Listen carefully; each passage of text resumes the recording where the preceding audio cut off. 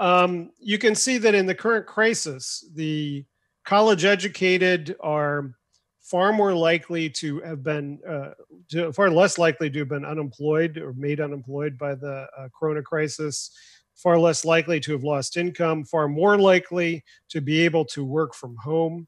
Um, there's also a health difference in terms of college education and non college education because the non-college educated workers are more likely to be essential workers and have to work in food service or transportation or whatever it is.